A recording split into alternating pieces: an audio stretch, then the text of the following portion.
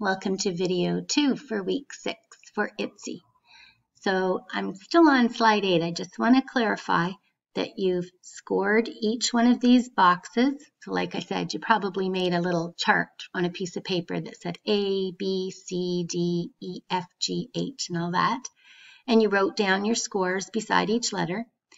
So now you're going to tally these up. Now note that you're not tallying a whole column, okay? You got to read right down here.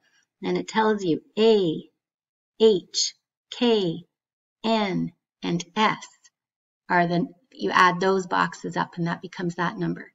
And then for the next one, it says D, E, L, P, and G. You add those up, okay? So it's not a column like this. And once you do that, you'll see your scores. And the one with the highest score, that's what color you are. And add in your card color as well, the one with the pictures on it. Okay, so now you've got your colors. Now we're going to look at, are you maybe introverted or extroverted? So I want you to look at each one of these pictures and tell me which one appeals to you as your dream vacation. What looks the most fun? Okay, so you'll go through each one of these slides and take a look at them and see what appeals to you and think about why they appeal to you. Okay? All right, so what did you choose and why? So did you choose one where you took risks? Did you choose one where you were with lots of people? Everybody's going to choose different kinds of ones for different reasons. But think about why you chose the vacation that you did. And think about, is it because you were with other people, or is it because you got a chance to do your own thing on your own, maybe solo or just with one or two friends? And that's maybe gives you an idea of if you are an introvert or an extrovert.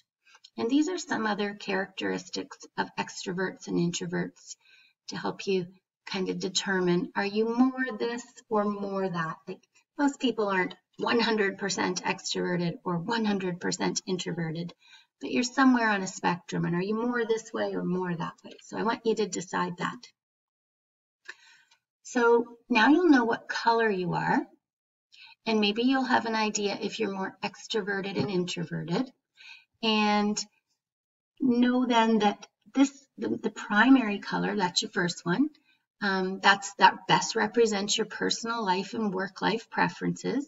Okay, those words that we just described, and I'll give you more information later in the class about descriptions about each of the colors. But here's an interesting point. If you're an introvert, the world might see you as that color, not your first color. All right, we're going to talk about in class what color you are and what it means. And in class, we're going to do an activity together. So you need to be in class in week 6. And for those of you who have class on Monday, that's okay. I'll discuss the activity the following week.